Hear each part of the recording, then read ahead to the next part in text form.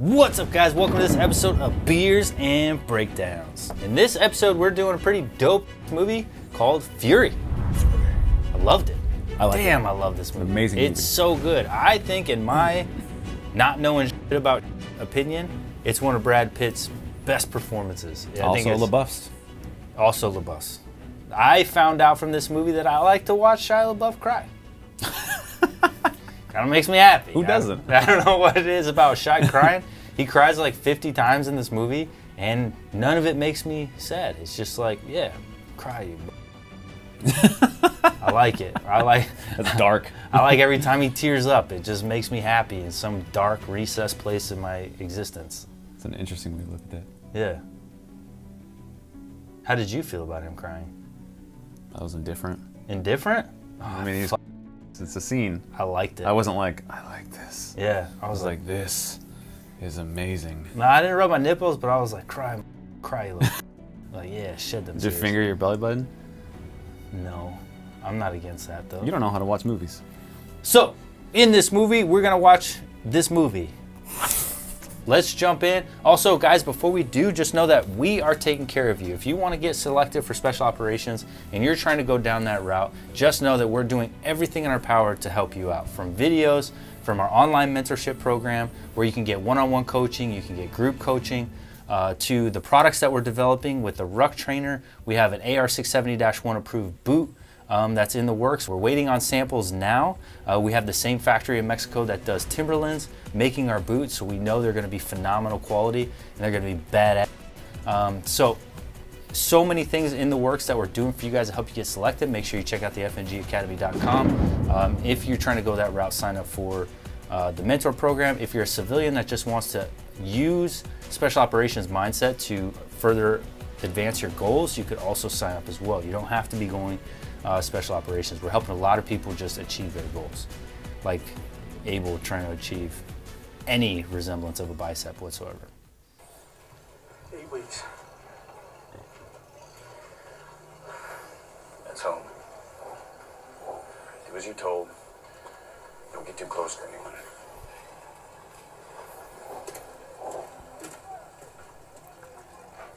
Oof.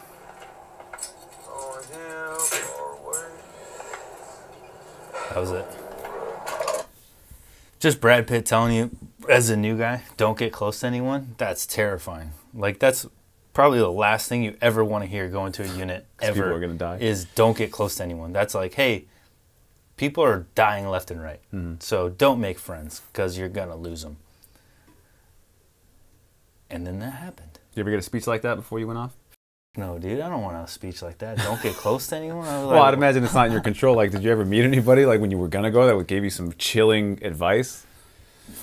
The best advice I got, and it wasn't chilling, it was just real, was the What's up, guys? This video is sponsored by 18 Alpha Fitness. If you haven't checked it out, and if you want to go special operations, you need a good fitness plan. Go check out Kevin over at 18 Alpha Fitness. He's a former Green Beret. He knows what he's doing. His post job from the military, from Special Forces, was helping Air Force Special Operations get physically fit. This guy is on point, and he's a great dude. He could do custom plans and just a common plan that I use, which is awesome, the kettlebell program. But I highly recommend you get a custom plan. Use code word BUCK, and he'll hook you up. Civilian that was in some 3-letter agency that was shooting the 320s. Remember I told that story? So there's this. So we're in Afghanistan. I told this story before, but we're in Afghanistan, and there's this guy there with long hair, 3-letter agency. He used to be Special Forces. Now, who knows what he does? CIA, something along those lines. Orange, I don't know. So he's in one of those units. Well, he's got like, we're in combat, and he's got like no kit on, and he doesn't have a weapon system at all. He doesn't have an AR, M4, nothing. The only thing he has, so he does have a weapon system, but the only thing he has is a 320 grenade launcher. Well, I also had a 320 grenade launcher, and I had 320 grenade rounds around my entire waist. Well, guess what he doesn't have? Grenades. And he's wearing a slick vest. The only thing he has on is this like super thin, old piece of shit slick vest with like, you can't attach any equipment to it. It's just nothing on it. And it's probably rated for like 9mm. So basically it's it's bullshit. Right. This guy's just a straight up fucking cowboy. Like, I've never seen a cowboy in Afghanistan before until I met this dude. And so hair down to his shoulders, backwards hat. And at one point we're getting in a gunfight and we're shooting at these dudes. And he looks at me, he's like, hey man, could I get one of those grenades? Because I had all the grenades. I was like, yeah, you don't have any? Like, what the fuck was your plan, dude? So I pulled out a grenade and I handed it to him. And he pops it in. And then I go to start shooting again. I look over at him. He's like, tunk. And he looks at me and goes, hey man. I was like, this fucking guy. And he goes, couldn't I get another one? And I was like, yeah. And I pulled another one out and I handed it to him. He goes, thanks, dude. And he loads it up and he goes, tunk. And I was like, is this a fucking movie? Like, is this really happening? And he asked me a third time. You wouldn't think it would take 3 times, but he asked me a third time. I just kept feeding this dude grenades, all my grenades, because he just wanted to sit there and tunk, tunk. And I actually have a picture on my Instagram, and I'll send it to you. We'll put it in there, of him laying in the prone shooting the 320s. So one of the commandos took a picture of him because it's just so fucking bizarre. Oh, okay. And so anyways, so one of the advice that he gave me, because at one point he was pulling me up a wall and my 320 scraped on the side and went off. And so at the end of the day, I found him and was like, hey brother, like, I can't believe that happened. Like, I feel like such a piece of shit. And he was like, dude, this is war. He's like, stupid shit's gonna happen. He's like, I've fragged my own guys before. He's like, I've almost shot my own dudes. I've almost been shot by my own guys.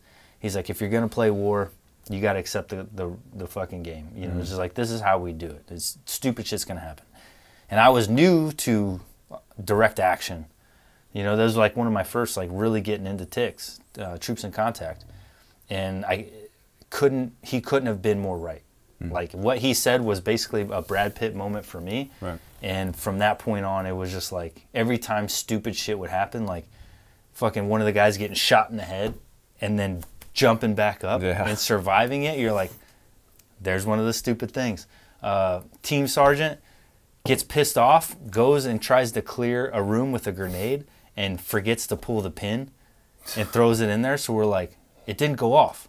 So now EOD, Travis, is like, what the fuck, dude? Yeah. Like, now do I have to go clear that bitch to see if you pulled the pin? Did you pull the pin? Like, is it a dud? Or did you not pull the pin? And so now, like, all movement stops because he just made a stupid ass decision to throw a grenade in a room for no reason. So and then the Delta throwing a grenade over a wall hits a tree, comes back on our side, and then the shrapnel hits one of our guys. Not a big deal. It was just a little shrapnel on his leg. It wasn't anything big, but that's the video, right? What's that? That's the one you have video of? I have. That's not the one that I posted. That's I have video of that one, but I didn't post that one. But yeah, so it just kept happening, and that was my, you know, Brad Pitt advice. It was like, holy shit, that guy's so right. Like, war is fucking. Sometimes you're Johnny on the spot, and then sometimes you're just like, how dumb can we be? Like, are we fucking all idiots here? Yeah. It's just stupid shit happens when everything is escalated to that high level. You just can't operate 100% effectively all the time at that level. It's just not going to happen.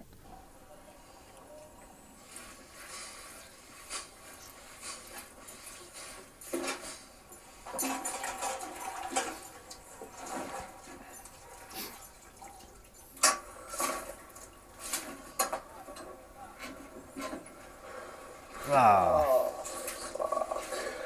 that was gnarly. Yeah, that's half of somebody's face. Yeah, so first deployment we had at the med station, aircraft is coming in, so I wasn't SF yet, so I just wanted to get in as much action as I could. So every time a bird would come in, I would go help the medics. And because I was the Sergeant Major's PSD, personal security detachment, no one said anything to me. There's like, oh, it's Sean, like, he's in and out. Because I was with the Sergeant Major all the time, I was in and out of everywhere, so everyone kind of got familiar with me, so I could just show up. So I would just show up to help every time medevac would come in.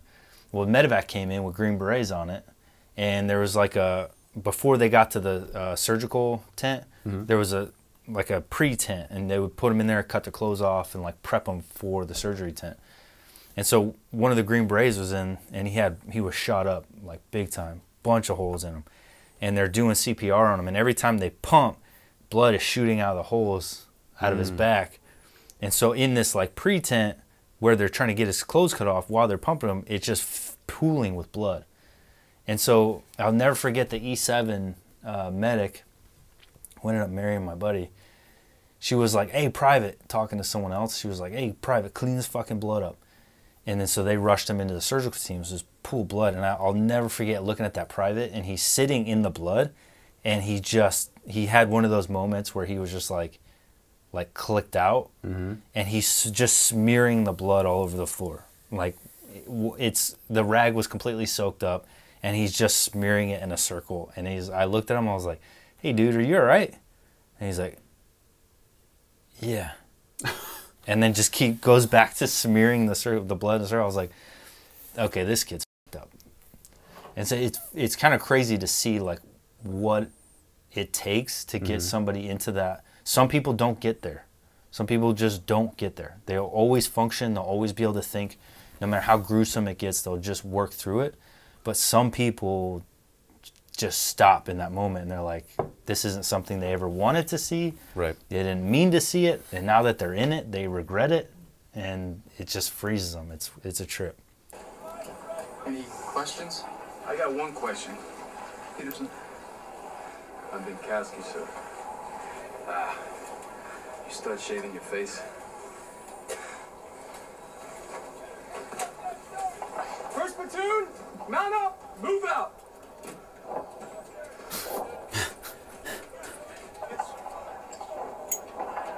War's not going anywhere, sir. So people ask me all the time, like, what it takes to be a good officer. And that scene was like the perfect description of what not to do. It's like this officer comes in, he's clearly baby-faced. He got orders from higher to, this is the movement and operation, this is what we're going to do. And he comes in and he tells his combat seasoned veterans what they're going to do. And they're like, okay, buddy. And it's like, yes, you're in charge, but you're looking at 4 guys. I think there's 4 there. You're looking at 4 guys who have been in. They know the enemy. They know the terrain. They know their capabilities. They know everything. They have all the experience. And your pimply ass brand new face is coming in, and you have a decision to make. So when you ask me what does it take to be a good officer in the Army, just know that when you're faced with that decision as to whether or not you're going to go the ego route and I'm the boss and I'm the man and you're going to do as I say, or you're going to go, you guys have the experience, you know more than me, help me. What do you think? What do you think is the best idea? Not once did he ask any of those fucking NCOs what they thought about the plan. Maybe there was nothing that could be done about the plan because it came from higher. Right. But still, having their input could have influenced your movements, your tactics, your mental preparation, your equipment preparation. A good officer is always going to look to their NCOs for guidance because they know they have the experience. So that was just a perfect example of what not to do as an officer. And there's a lot of officers that will do this because they've been brought up in like this West Point ring knocker douchebag mentality to where it's like, you're better than everyone else and you have to let them know that by acting like a snobby. And in reality, it's like you could be a private with no education and shit for experience, but just have grown up in a way that just you have street smarts, you have common sense, you have the ability to look at a situation and say, this is a good tactical decision, this is the smart thing to do, and way out fucking perform this West Pointer, so it's like you always have to base it on the individual. I just thought that was an awesome scene that just perfectly like portrayed an officer going the wrong way, which happens all the time. Upper here, Gordo. Baker Company? Yes, sir. I'm not a sir. Me neither. Where's your boss? Dead. Who's in charge of this column? I am. Good, I'm talking to the right man. Park it over there. Old man's waiting.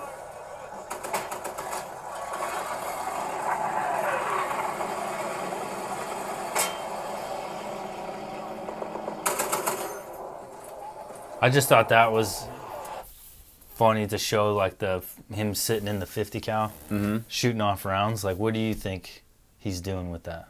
I have no, like, practicing, target practice.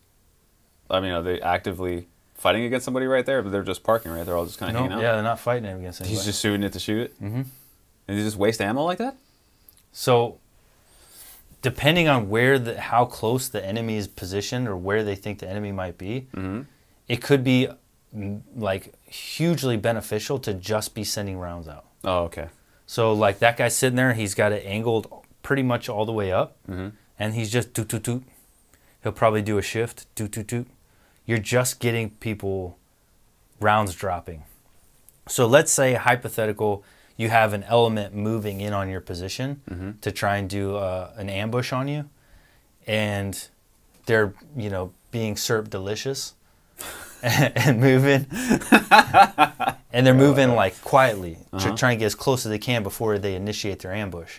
Now all of a sudden they have you shooting that 50 cal, and it even lands anywhere near them, and they think that you're onto them. Now they open up, and then you've essentially started the ambush way sooner than they wanted to. Right. So instead of being right on top of you, maybe they're back here.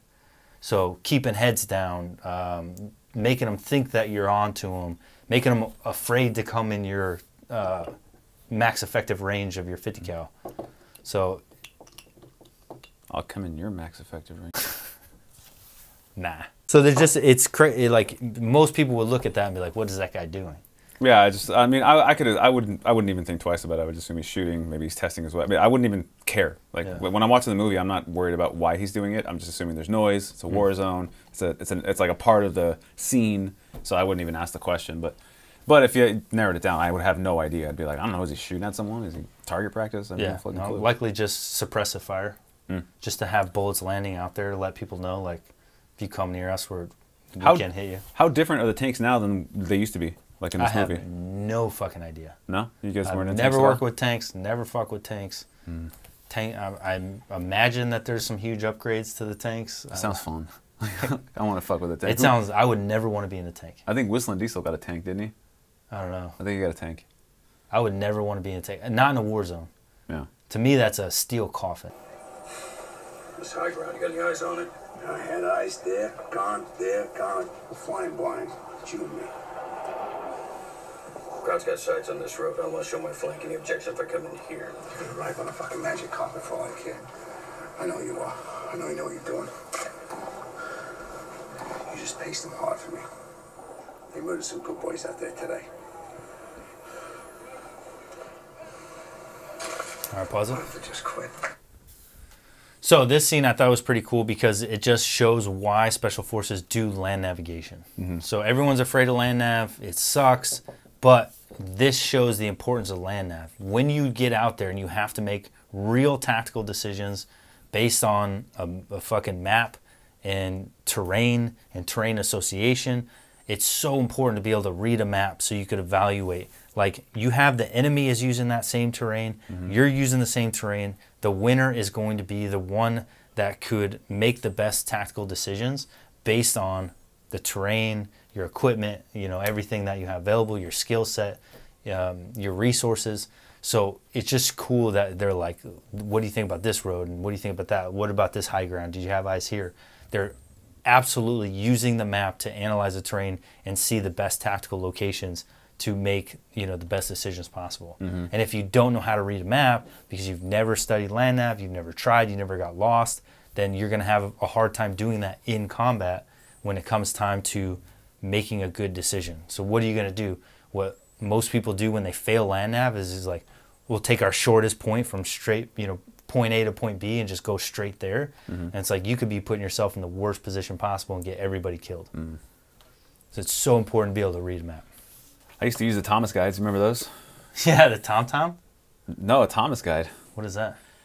This is not TomTom. TomTom was like the first iteration of GPS. Yeah. Where it was like a GPS by itself in a box, right? Yeah. No, before that was a Thomas guide. Comment down below if you guys remember the Thomas guide. I don't know what so my dad used to do pest control. And I used to go with him. So I used to have to navigate for him. So obviously this was way before cell phones having GPSs or even GPSs being affordable. What year was that? Fuck, I was probably like 15 years old. I'm 38 now, so you're better at math than I am. Over 20 years ago. So it's I was just curious because when we did Battle LA, they're like, I was like, use GPS. It was 2010 when that movie came out, and people were like, I didn't have GPS in 2010. Like, yes, they fucking did. Yeah, they had GPS. It wasn't like, I don't remember if in 2010 it was ingrained in everybody's phone, but I know in like 2001, 2002 it wasn't. So I don't know. Now it's just so readily available. It's hard to remember when it wasn't. But we used to use Thomas Guide. So Thomas Guide is just basically a big book. And it's like, you figured it'd be as straightforward as like 1 page, 2 page, 3 page, but it's not. Like, so you have to look up the street that you're going to try to find, and then that will say D1, and you have to go and look for this one page. Now the continuation of that page is somewhere else in this book. And you have to, like, depending on which direction you want to go, you correspond those letters with that next page that you have to find. It sounds like a fucking nightmare. It's a nightmare, yeah. And then I went to work for a company called Ashley Furniture, which is pretty big in California. I don't know if they're big anywhere else, but I had to do the same thing. Like, when I was younger, like, some of them had been at it so long, these guys saved up and these Mexicans bought GPSs, and they had TomToms in there and Garmin's. But I had to use the Thomas Guide. So, like, we would go, there'd be 3 of us to a truck, and then I would have to, like, navigate and figure out where we're going, tell them left, right, and it's all based on a map with colored lines and letters and numbers. And dude, most people these days would get so fucking lost if you handed them a map. Yeah, I don't remember how to use it. North or north, south. It's this way. It's this way. And I'd imagine the way that book works is practical, I guess, but when you're using it, you're like, this is fucked. Like, you have to make quick decisions. Like, if you run out of road, you have to find out where that road keeps going in this book, and then have to go find the corresponding page to figure that out. It's terrible. Yeah, it's hard enough to look at a whole map on one sheet. Yeah, they would test the guys out. So when you started working there, they'd test you out and be like, all right, so here you go. They would put you under pressure. They'd be like, we have to go here. And they would make sure that he doesn't ask for a turn until he knows it's going to run out. And he'd be like, hey, man, I don't know where I'm going now. Am I making a left? Am I making a right? Am I going straight? You got to figure it out. These guys choke up. I choked up. I was like, I don't know. I don't know. Dude, that reminds me of being a rookie patrol. Then they'd be like, where are we going? I'd be like, to this street. And they're like, where is it? And you're trying to remember all the tricks you told yourself is like alphabetical and what the names were of the streets, and you're like, I don't fucking know where I'm going. Go left, and they're like, no. And you're like, all right, we'll go right. I don't fucking know. It's probably bad, right? That probably cut out a lot of good training for certain people, because it's good to know. It's a good fundamental thing to be able to think on your feet. Like, I remember hearing it's good to put people under pressure. I remember hearing CHP would, as part of their training program before you were actually out there, like they would make you respond to places in LA, whatever zone you worked in. And I heard this from a CHP officer. He's like, they would essentially leave you there, and then they would call you out of nowhere and try to get you to a certain point in LA in 10 minutes. And he's like, you have to figure it out on your own, because they didn't have GPS at the time. So it's like they had to like drive and go and get you to know the area real well. So where now it wouldn't be a viable tactic to train someone, because they could just put it in their phone and be like, doop, I'll be there shortest time possible. Yeah, being a cop it's still hard though, because you don't want to be using GPS. I got caught in the radio a couple times to where it was like, they'd be calling me, they're like, some of the Baker, I forgot what my call sign was, 43 Baker or something.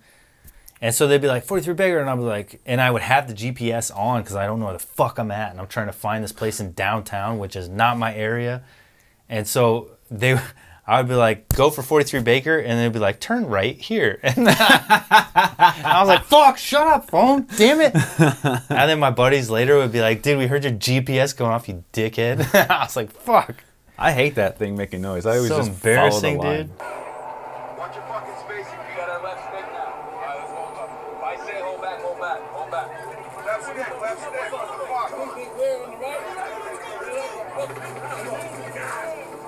Feet up just a little bit.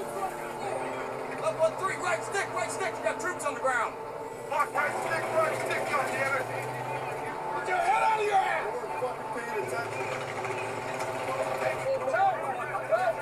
All right, pause it. In the Bravo course, we did a similar maneuver with the Humvees. So there was an objective and had a road that was like an L. It's like an upside down L. And the objective was at the pinnacle of that L. And one of the guys was like, well, let's just take the road, and then we'll stop right on the target, and then initiate the ambush on the house, jump back in the vehicles and go. It's like the obvious choice, right? But then looking at it, the team came over like, it's too easy. Something's up, because on both sides of the road was houses. And so we're like, something's up. If we pull through that road, we're going to get ambushed from one side of the house or the other. And one of my buddies, who's a mentor, Dylan, he's a mentor right now. So if you guys are interested in National Guard, Dylan was National Guard, so he could help you navigate that process through the mentor program. So check out Dylan. So Dylan came up with the idea. He's like, hey, man, I think it's a bad idea. And he's like, if you take that road, he's like, I'm telling you, they're probably going to fucking ambush us. And we're like, all right, what do we do? And I was like, well, the only other option is we could punch through that field. And Dylan was like, and I was like, all right, fuck it. So we had 4 Humvees, and we just started mobbing through that field. And we thought, we're looking at the map. The map makes that field look completely flat. So we're like, we're just going to basically do a linear assault onto the objective. Okay. And we had a bunch of guys and only like 4 Humvees. So we did exactly what they did here, where the guys went and took cover behind the Humvees, and then we drove up, and then that way they had cover. Once we got to the objective, they can get in line and just do a normal assault through the objective to LOA, limit of advance. And so, but as we got to the field, I was like, all right, let's go. We started taking mortar fire. And so it was fake mortar fire, but still it was like rounds going off. Like, fuck, we're in range for mortar fire. So we punch it, and then that field ends up having these huge divots. Oh, shit. And so we're like, wham, whap, wham, whap, wham. And so this training scenario, we're just fucking these Humvees up, dude. These are the Bravo Corps' Humvees. And then all of a sudden someone crashes one, and like, I don't know if it was mine or someone next to me, but it slams into the ground and just dead. Wow. And I was like, well, we just destroyed a Humvee in that fucking training. So we just ditched it, jumped behind the other Humvee, and just started doing what they were doing. We're just clearing behind it. And we ended up assaulting the objective, and it was the best decision. Dylan's idea was fucking money, because they told us later, they're like, oh, everyone else has been taking the road, and we were able to assault, like ambush them. And they've all taken casualties. You guys were the only team that didn't take casualties. Minus the Humvee? Minus the Humvee. That actually cost money. Yeah, we're the only ones that took a real casualty. If you guys wonder what we're drinking, I'm drinking a Stone Hazy IPA. I have no idea what's in this. We got a mix pack, and I opened a can. I don't know what it was. It's a hazy. It looks just like mine. But I will tell you what this is. This is Woodford Reserve. Double oak. Double oaked. Old fashioned. Which is amazing. Is that straight or is that an old fashioned? That's straight. Oh. It's just whiskey. Never mind then. I'm not a fan of this hazy. I'm not a fan of the hazy either. It's too hazy. Delicious is good. The FML is good. There's one more that's good, but the hazy is... The hazy is like, it tastes like it's got milk in it or something. It's like, and it looks like someone bukkakied in my cup. It's like fucking nasty. It's like it looks like there's just swimmers in there. Like, I'm gonna get fucking pregnant from drinking this bitch. Bukkake. So you could just, it looks like somebody came in it. Well, why did somebody have the bukkake in it? Bro, look how thick that under the light. It looks like someone ookie cookied my fucking glass, bro. Like 10 Asian dudes were like, ookie cookie. It's so gross looking, dude. It's just I'm not a fan of hazy. It's just a hazy. I like them thick like that. Ugh. We're talking about bukkake, and you're like, I like it like that. It does. I like when it swims down my throat. I like it when I can't see through it. Do it, Norman. Do it, Norman. Do it, Norman.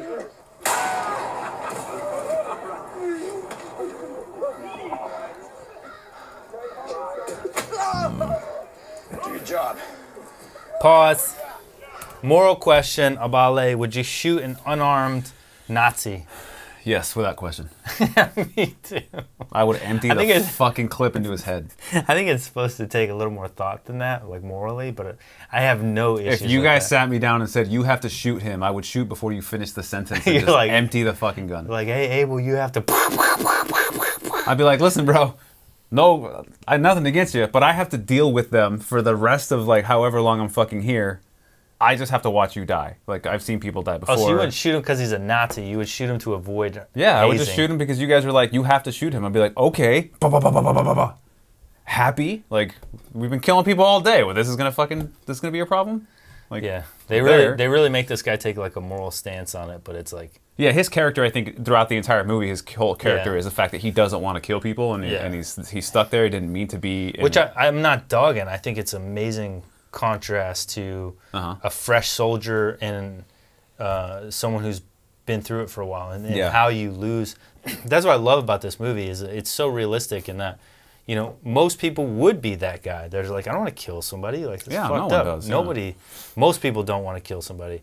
And then versus a seasoned combat veteran to where they're like, fucking shoot him.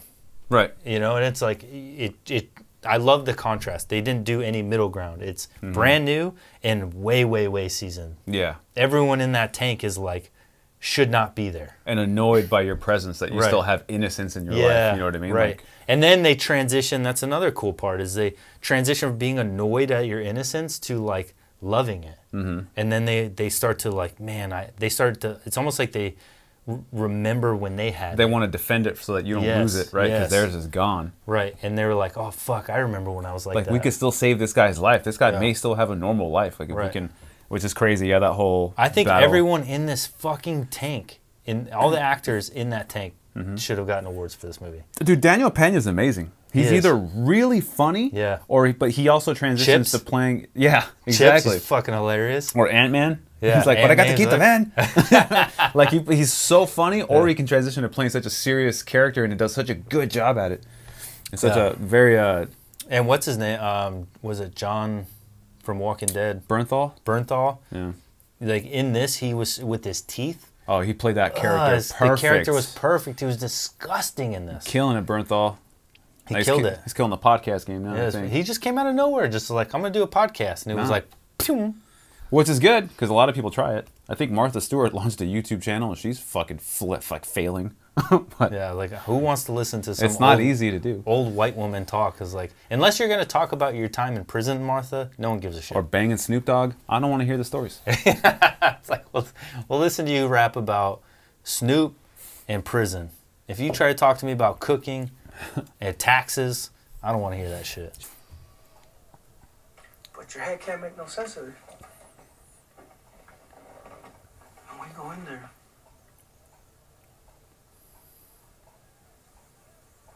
And for 3 whole days, we shoot down wounded horses all day long. Sun up to sundown, just shooting horses. Love this scene. And there was some hot summer days. I never smelled it like that time. Pause it. You know how you kill a horse? That's one of my favorite scenes in the movie. It's raw. That's rough. It's so good. To me, this whole scene is PTSD. Yeah, it's like when they finally break that like sort of thing where they just got to be like on the level all the time, which they are in the tank and they're on mission. But when they just sit down, and then like certain things go wrong, they just all start cracking. You know, like everyone's cracking in their own way. I think Top is trying to live some normalcy by having them cook him some eggs, by showing them decency, by trying to be a good person. He's trying to bring normalcy back into his life to overcome all the trauma, and then his boys are just like crushed and like Shy holds on to his religion. John's character just went as disgusting as humanly possible. He tried to give up all sense of humanity, as though any reminder of being human would make him feel like a piece of shit. So he went completely the opposite direction. And then you have Pena, who's kind of just like in the middle. But he's the glue that holds everyone together, and he's trying to be like the voice of emotion. Shy's like literally just crying because he's just so emotionally involved in everything that they've done. It's just like the breakdown is amazing. I feel like he's telling that story because he's trying to make them seem normal for a second. Like, just sit down and eat like a normal person, and then he starts telling that story. He's like, we're not normal, bro. He's like, listen to this. Like, I'm telling this story because things are fucked up. We cannot sit at a table and have eggs anymore. We are past that. Yeah, you're way past that. And that's what I think Brad Pitt did that was so beautiful, is he took this young guy who hasn't experienced all those things and was like, I could pretend for a minute with him because he's not pretending. So we could have this dinner and fake this like cute little life and pretend like these are our wives and we're back at home. And I could escape it for a sec. And then his boys come back and it's like, those are the monsters that you created in order to stay alive.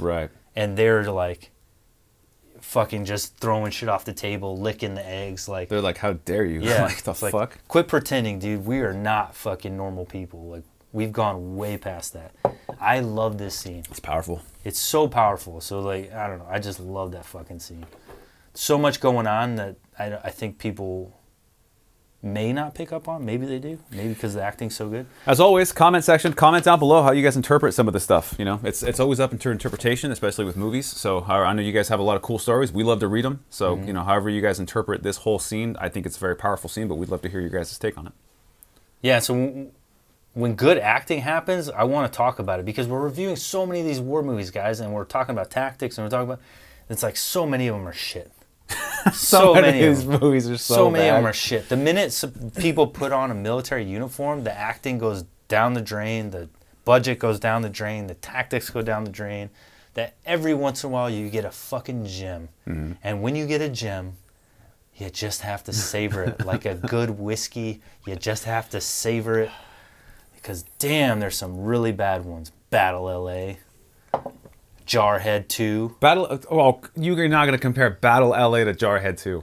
Those are two completely different types of bad. Battle LA, I think, is awesome. It's continuous action from beginning to end, whether you like the ideas or not. But Jarhead 2 was like... Steven Seagal trash. It was like a high school project. The fucking movie was terrible. Hyena Road.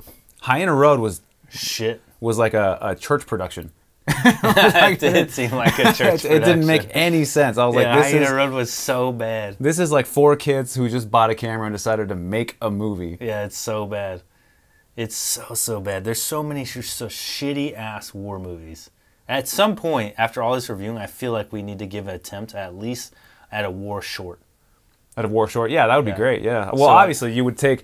that. Now, you got to be careful. That's putting your money where your mouth is, you know what I mean? That's basically talking shit about all these advisors and all these people who are advising, and not only advising, but making movies, and then making one yourself. Good. I will do that. That's a challenge, son. I will do that. Could be humbling. I have no qualms with what I think is good. I trust, and it's not because I'm cocky or I'm arrogant.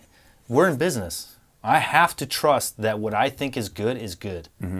Otherwise, the ruck trainer wouldn't exist. Those boots wouldn't be coming. That's true. All these things that we're just being like $100,000 investments would be ridiculously stupid if we question if what we think is really good. Right. So I have faith that we can make a good, at least war short. I would like to be an officer. I'm just saying. You would be an officer. He'd be like, I would like to be the punchable face that walks down and says, "Move up, move out. Move out!" And then I would stand there with Kurt and be like... And I'd turn around and be like, you just not gonna move. Like a dog that's almost done barking. Move out. Move out.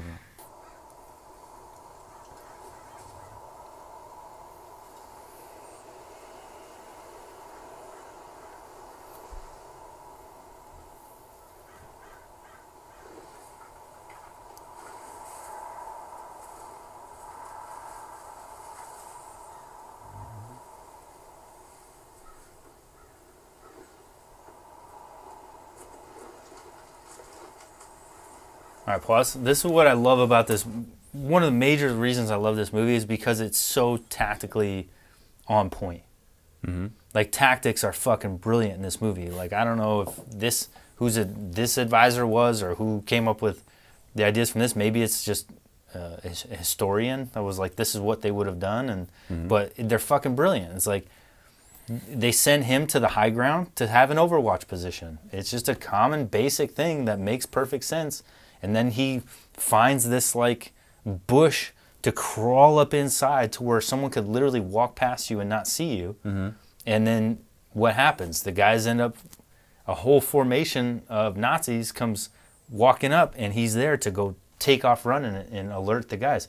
If he didn't do that and they didn't set in this overwatch position, they would have been fucked. That whole formation of Nazis would have been on top of them, and they would have been in a gunfight that they would have lost. Or if he would have sat down in an open area where everybody could see him, just to sit down and eat instead of hiding. Then exactly, killed him. They would have killed him, and then they would have been like, okay, he is in advanced position, so, or he's overwatch position, so obviously there's a major unit somewhere. Right. And then they could start fanning out. They could send out their overwatch there, and then they could do a cloverleaf technique until they find them. They could get intel on them, and then come back and then formulate a plan of attack and just completely catch them off guard and probably win the fight. So it's these small decisions along the way that are good tactical decisions that end up saving their lives, and like that's what tactics is. And I think tactics is best portrayed when it's just about land, and I think that's why movies are so cool when it's like on horseback and it's Vikings, because we take away the aircraft, we take away all this Gucci bullshit that like they use in Mile 22, where it's like, I'm watching everything, you have 5 people in this building. You know, it's like all this Overwatch, and it goes back to the basics of tactics. What does the terrain dictate? What is our capabilities? We only could shoot out this far with this weapon system. Our arrows only go this far. Other than that, it's hand-to-hand combat with swords. So you have to start being a much better tactician to fight. And, you know, it goes back to, was it Sun Tzu, The Art of War? It's like true tactics comes from using the land and to your advantage, you know, and like figuring out how to maneuver around the land in order to outwit your opponent. That is, it's badass, and this is a great representation of that because they're not far off from that. Yeah.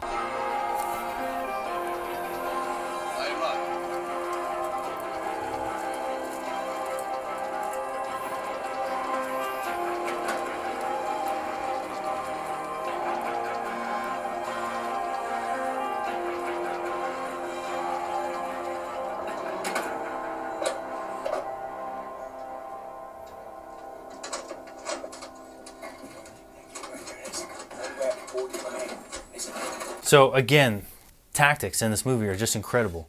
So they have that whole movement coming at them. They want to do a last stand.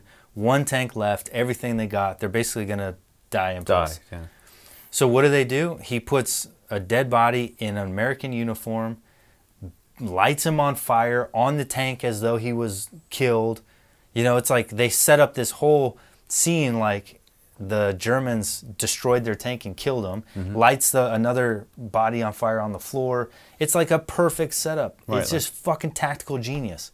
So that way they're like, oh, this is just a blown up tank with some dead Americans on it, and they'll walk all the way up to you, giving you the best shot you can at killing as many of them as you can, point blank range.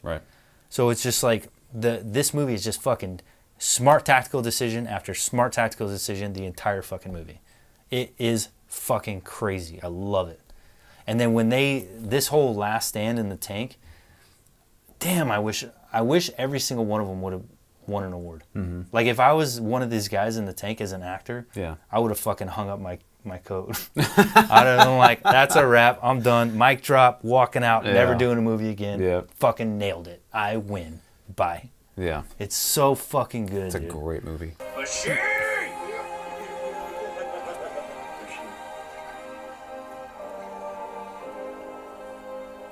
I love it in here. I do. Best job I ever had. Best fucking job. Final conversation. Yeah.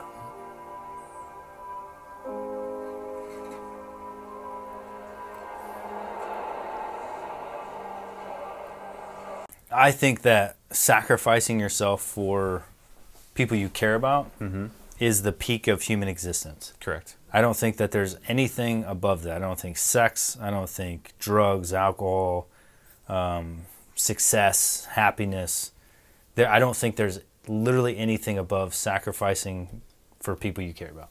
And this scene in the tank is the perfect example of that. It's like passing around that bottle of liquor and telling stories and embracing that final moment of here we go before the end it's just the highest you could possibly achieve. And that's probably why so many soldiers have, you know, bonds that can't be broken, is because if you've experienced that in any capacity, you've experienced probably the closest thing that there is to not being human. Speaking of sacrifices, you know that it was an Army veteran that whooped the ass of that shooter in Colorado Springs. I did, yeah. He's a Hispanic guy.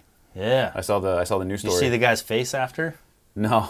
He was fucked up. Oh no, yeah, I saw it when he got to the jail or whatever. Yeah, he's all like black and blue and black shit. and blue. Yeah, that fat kid. That veteran beat the shit out of him. So we commend you, sir. Badass. That was sacrifice. The FNG Academy salutes you. FNG Academy salutes you. Fucking well done. And that's why, you know, there's this debate about firearms and whether or not people should have firearms. And it's just always going to be a debate. But at the end of the day, everyone just wants the shootings to stop. Yeah. It's just we disagree on how to achieve that goal, but we shouldn't be mad at each other for it because we just want the shootings to stop. Right. We want innocent people to stop being killed. And I believe that the answer to that is by arming more citizens who could defend themselves to prevent those attacks. But I also accept that other people, in the hopes that those shootings would stop, feel that not having guns would be the answer. So, not to start a debate, I'm just saying, at the end of the day, the important thing is not whether you believe more guns is the answer or less guns is the answer, is that we all want shootings to fucking stop and innocent people to stop getting killed. Just take all the guns from the entire Uvalde Police Department and just give it to this one guy. And then he will just go around actually using those guns to stop shootings. I think That's right. I think that'll work. He didn't even have a gun and he stopped an active shooting. He went, took his gun and beat his ass with it. Yeah. That fucking guy's awesome. Team, you do the second. Grab that grease gun. Coffee, coming right. Bible, you ready to snatch that 30?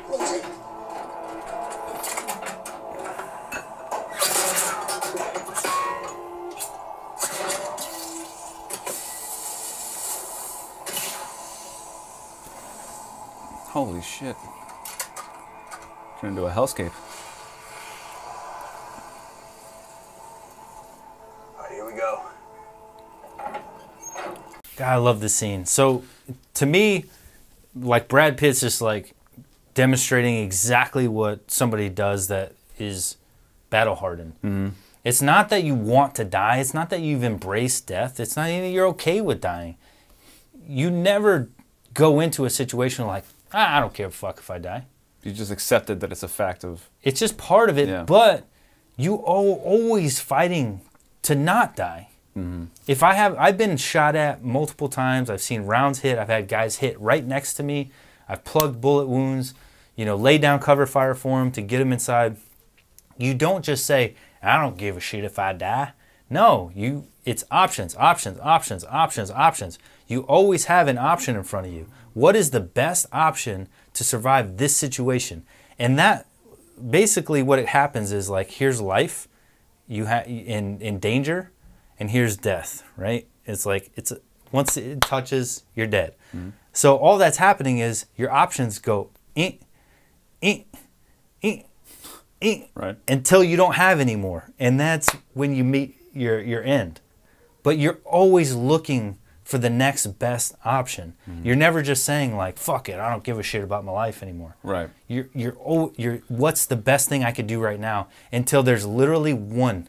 There's no more choices anymore. There's one, and then there's none. You know what I'm saying? So it's like, I think Brad Pitt demonstrates that perfectly, where he's like, we're overrun, but we still have options. We're not here yet. We're still here. We could get outside the tank, lay down some suppressive fire, pull the weapon system from outside, reload it on the inside. And then his options limit and limit again. And then final scene, it limits to him with his pistol only. He's already got bullet holes. He's dying. So now what's his options are here now. But he still has options. He could shoot himself. Right. Or he could shoot one more. Right. That's an option. And then he shoots one more. Now he's out of options. Now there's only one choice left. There's no longer two. Time to go. Yeah. You know what I'm saying? It's just, not that it bothers me, but I feel like people don't understand the mindset of an operator when they're in that situation. Right. It's never like, I don't give a fuck. I'm going to just fucking go because I don't care. It's always, what's the best option in this situation? And then you take it, and then it's either good or bad, and then from there, you have two more.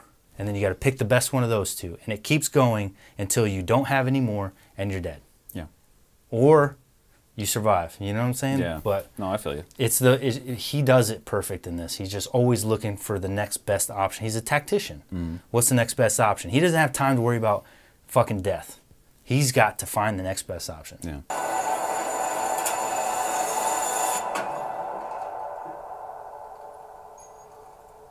Easy, boy. Easy now. One's alive.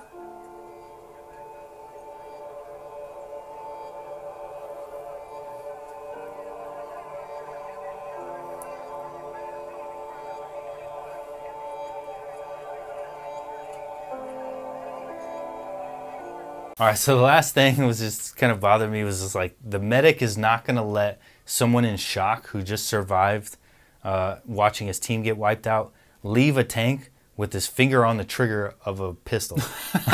He's still holding. He's still like right here. He's out of the tank, still holding the pistol with his finger on the trigger.